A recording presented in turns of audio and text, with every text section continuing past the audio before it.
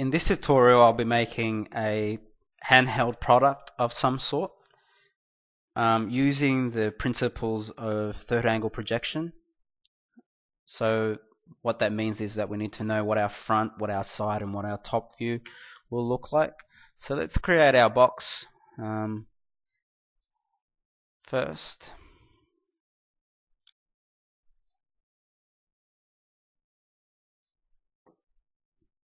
I need to give it my dimensions, which is 80 by 160,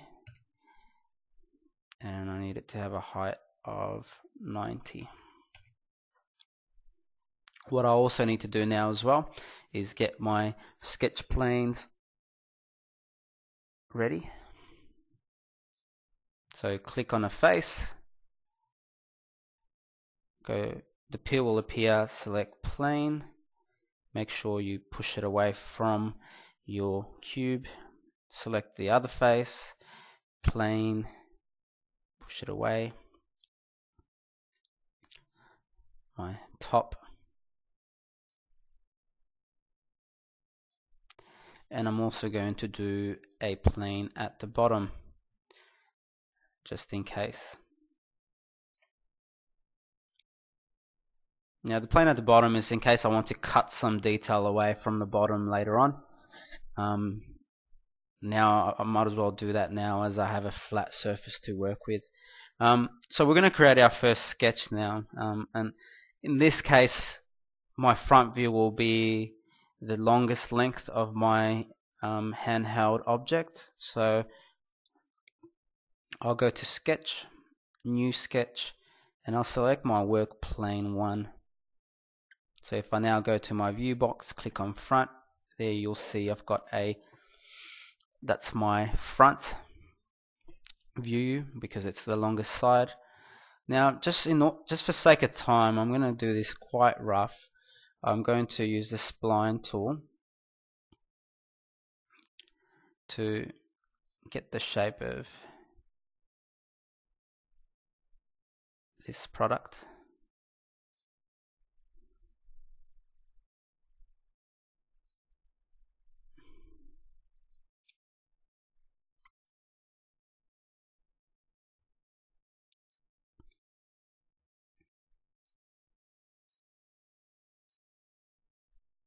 There we go. That's going to be the side view of the front view of my product. Not sure what it is yet, but we'll find out. Now we'll go and create a new sketch on our top view. So sketch, new sketch. Now we can go to top view. Now here you need to know what your top view looks like. So if you've done a hand-drawn third angle projection sketch, then it will be handy to have in front of you on the table, so then you can actually transfer the 2D sketch on your paper to the computer. Now I'm going to work on my top view. I'll create a circle. Then we'll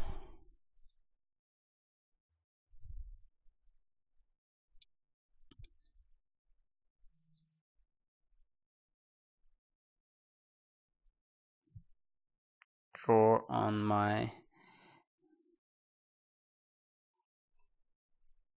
continue drawing that, so I need to make sure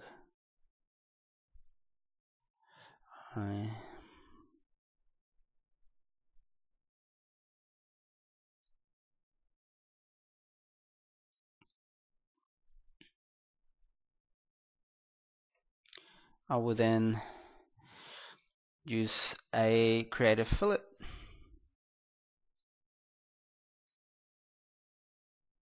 A little bit more, and I'll create a fillet as well.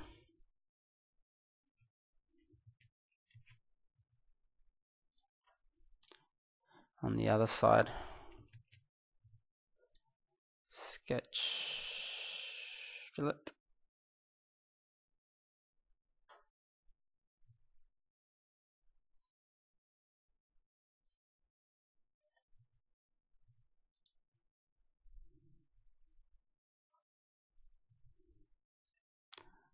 sketch fillet. Let's just leave it at that. Let's move. Oh, there we go. Let's get the trim.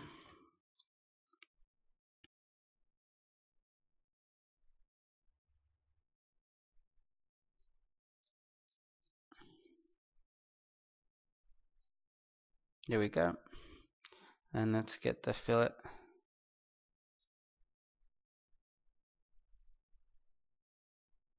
Like so.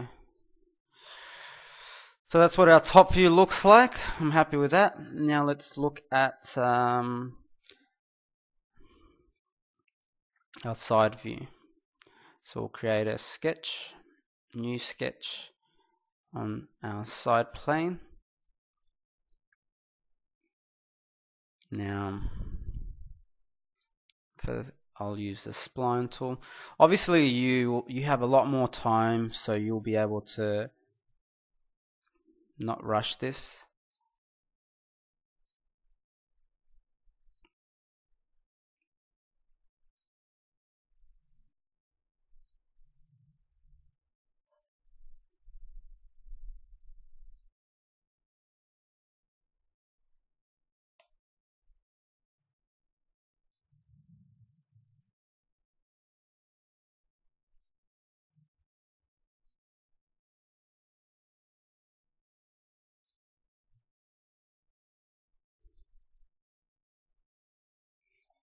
So we need to make sure we've got this well.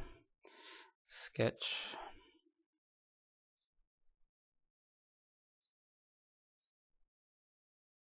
Sometimes you have to use more of a 3D view to make sure you're actually sketching on the right sketch.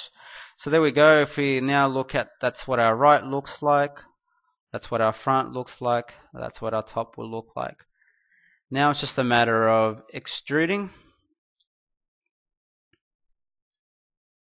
So if I select my front view, the peel will appear. I will go extrude. And I'll go all the way through. Again, I've got the little peel option coming up. In this case, what I want to do is I don't want to cut a hole. I want to keep what intersects. So in essence, I'm keeping the shape that I'm after. So like so. So now I've got that side profile. Now I can do exactly the same thing for the top.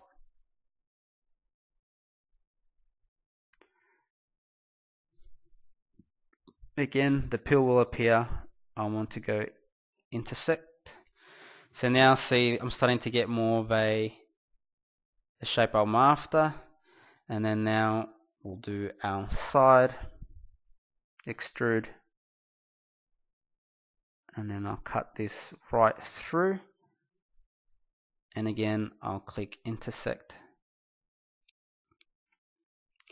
So as you can see now, I've got some sort of dust handheld vacuum, we could say, or who knows. But now let's have a bit of fun. Now we can start to have a bit of fun adding some fillets and getting some curves in here. So if I select these edges, so I'm holding control as I'm selecting all the corners, and then I click on fillet.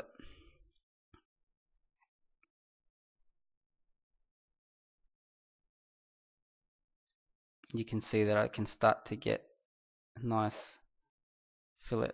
Now notice at the bottom here, if I push that fillet too far, I get a little exclamation mark here that says it's impossible to do that. So sometimes you just got to be really slow and see how far in you can actually add a fillet. Sometimes it's just a matter of pressing a number, enter. So there you can see I've added a nice fillet. I can also, let's try to fillet this face. So let's select our edges.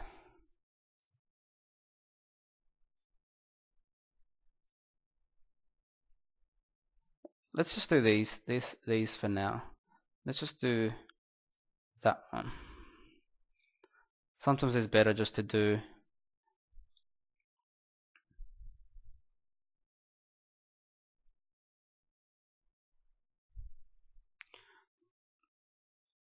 and see what it lets us do.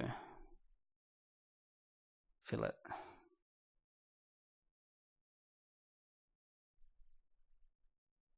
Yeah, so that's very tight space, so it's not going to let us do it there.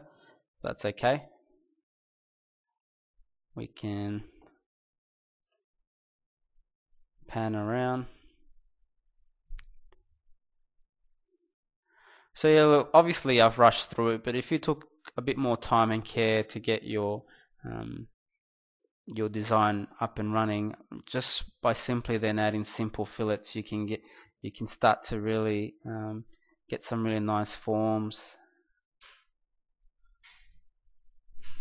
So hopefully that's helped. Try it out for yourself and see how you go.